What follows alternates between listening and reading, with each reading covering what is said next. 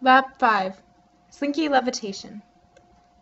In this lab, I will discuss the purpose, specific physics principles, the process, the computational model, and then discussion questions.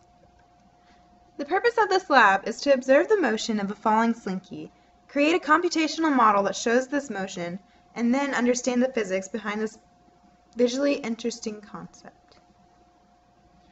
Let's watch the video of the slinky being dropped.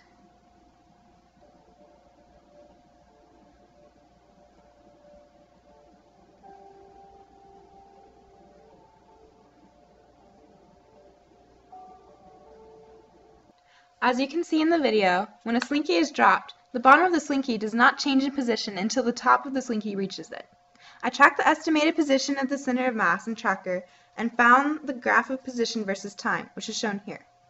I will discuss this graph in comparison to the predicted graph later, after I discuss the computational model.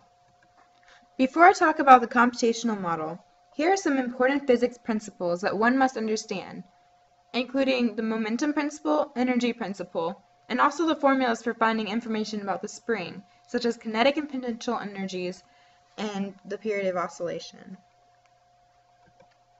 In order to understand this concept of levitation, I made a model in VPython. Instead of making the slinky one spring, I created a model that consisted of identical particles that were each connected by identical springs. I first made specific initializations in the code, such as a spring constant, mass, rest length, and even added a purple ball to represent the hand and a green floor so the slinky will stop falling. Then I made n masses to represent the slinky. For each mass, I determined the distance between it and its nearest neighbors. From this distance, I can determine the amount of stretch or compression for each little spring. The total force on each mass is the sum of the forces from the two springs connecting to it, plus the gravitational force. A drag force was also added in order to make the slinky's motion more apparent. Since the masses of the top and bottom each only have one spring, they were modeled in separate parts of the code. After finding the force, I used the momentum principle to find the new momentum. With the updated momentum, I then found the new position of each mass by saying that the change in position is equal to velocity, which is also the momentum over its mass, and then I multiplied by delta t. That is the basis of the code. In the running code, you can see that the bottom of the slinky does not move until the top of the slinky falls and compresses.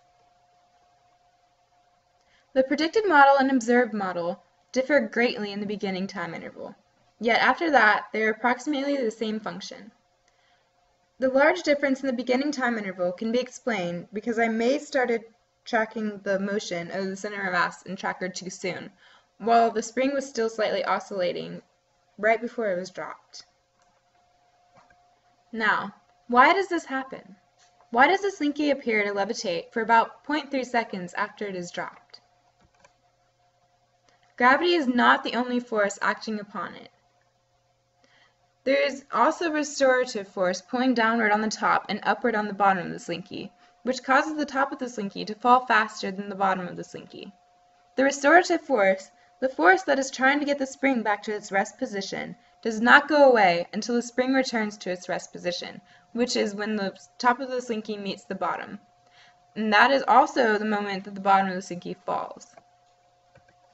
Now, what if a tennis ball was attached to the end of the slinky?